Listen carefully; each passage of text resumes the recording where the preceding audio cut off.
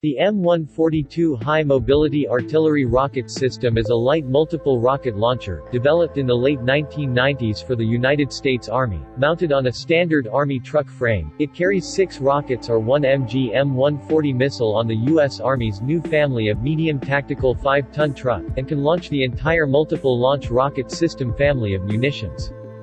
The M142 is the light and wheeled version of the M270 multiple launch rocket system. It utilizes the same pod as the M270 uses. A pod can hold 6 rockets or a single missile. The windows are made of glass and layers of sapphire.